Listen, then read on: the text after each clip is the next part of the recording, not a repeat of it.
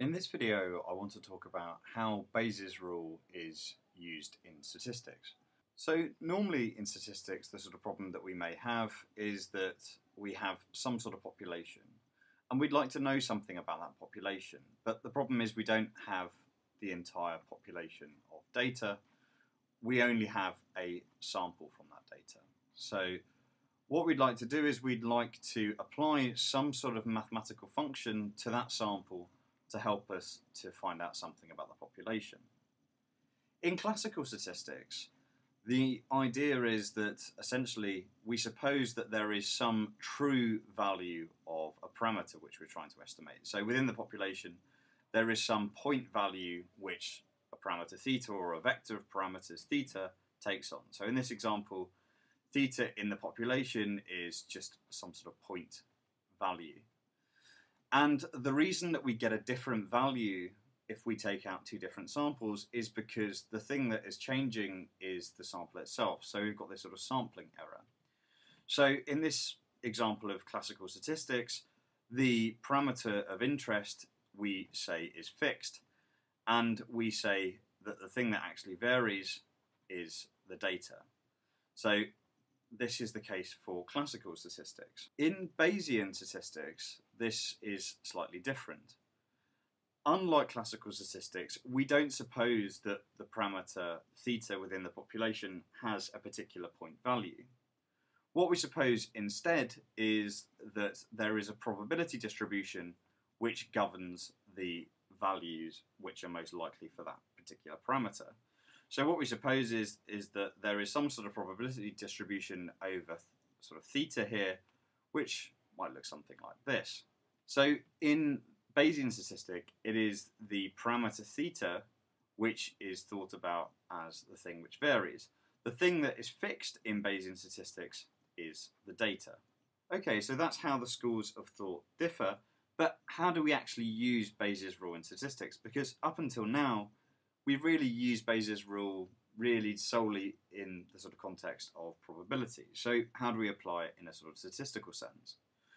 Well, the idea is that what we do is we are interested in calculating what is the probability of a certain value of theta given that we have actually the data which we actually have. So we're trying to work out a conditional probability, which is the probability of a certain value of theta given the data which we have.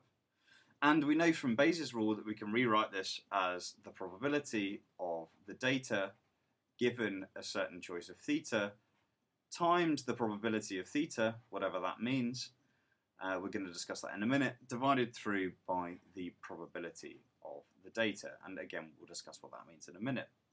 But first of all, just a quick description of some of the terms. The first term here on the left, this sort of thing that we're actually interested in finding, is this probability distribution which we have drawn down here. This is what we call a posterior distribution. And it is this which we're hoping to derive in Bayesian statistics. So what we have is we have the probability of a certain value of theta given the choice, or given that we actually have our data rather. And as I say, this is the ultimate goal of Bayesian statistics, and the posterior distribution can then be used for example, forecasting or hypothesis testing. Okay, so that's the term on the left. What about all these elements on the right?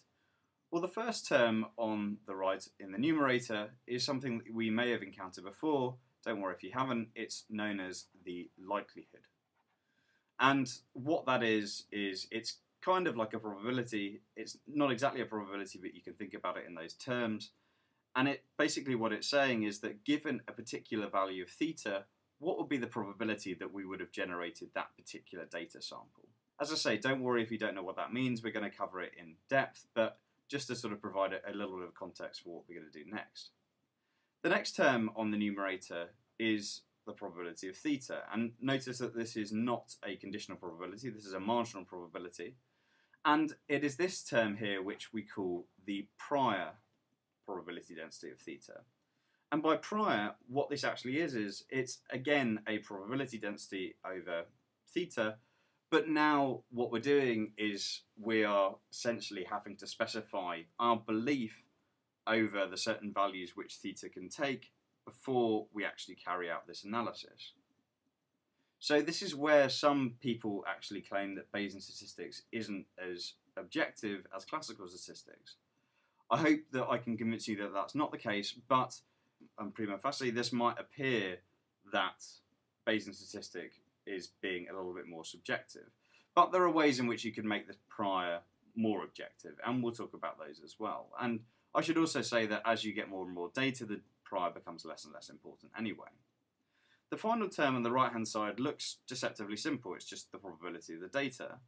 But this denominator term here is actually probably the hardest term to evaluate.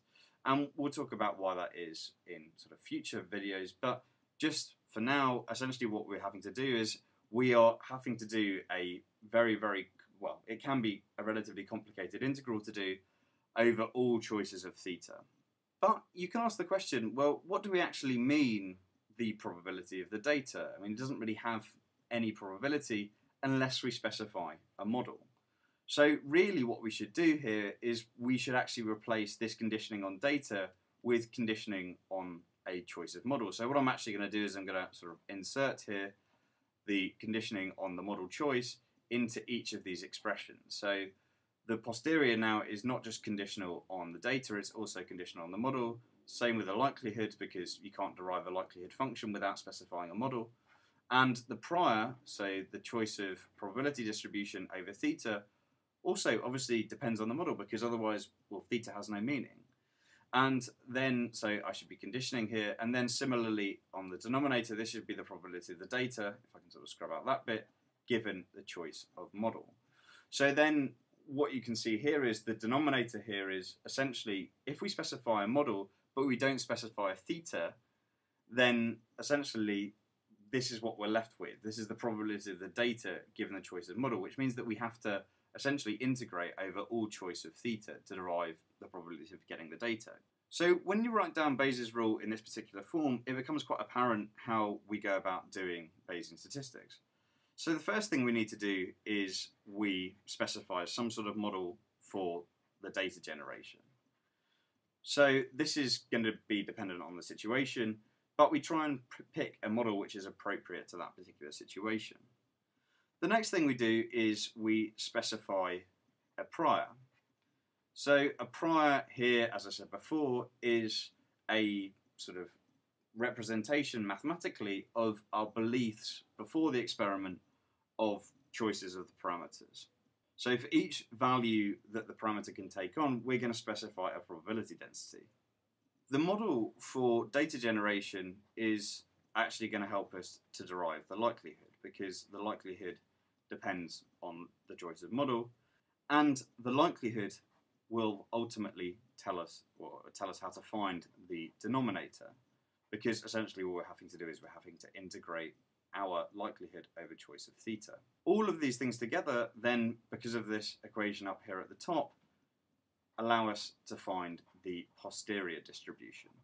So the posterior distribution here is the probability of theta, or the probability density of theta, over all values of theta. And as I said, this is the ultimate goal of Bayesian statistics.